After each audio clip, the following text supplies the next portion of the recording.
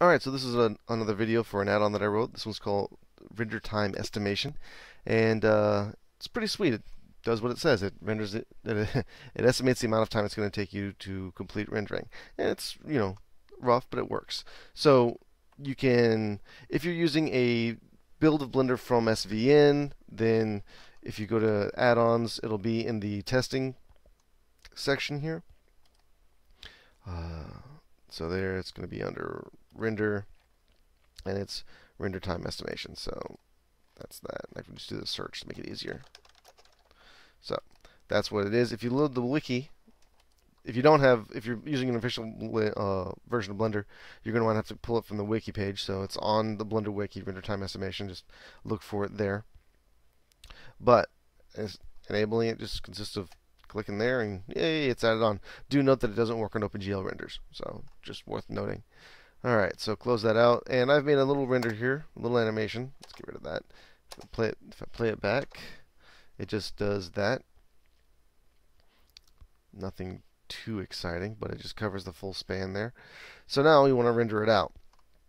So escape, and we're going to render Control F12. Now there's two ways to see the estimated time. The most simple way is if you press the N key while it's rendering, you can see here your total render time. So that's how long it's taking, and that's the estimated time based on the previous frames that it's rendered. That's the amount of time that the script estimates that it's going to take. So this one is going to take another 2.5 minutes to finish rendering every frame that I want to have it finish rendering. Alternatively, if I don't want to show this entire panel, because I don't want to show the entire panel just to see my render time, I can hide that. And there's a little button here that says Display Render Times. Click on that, and it shows up right in the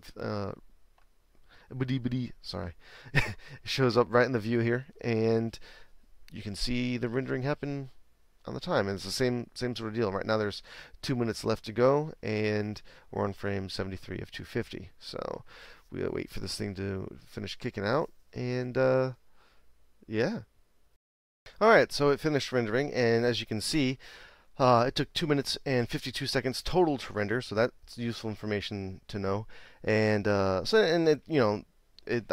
told you it was going to take 2.5 minutes, a couple seconds into the render, and so the estimation's fairly accurate. And at least at the very least, it gives you a good idea of what's going on.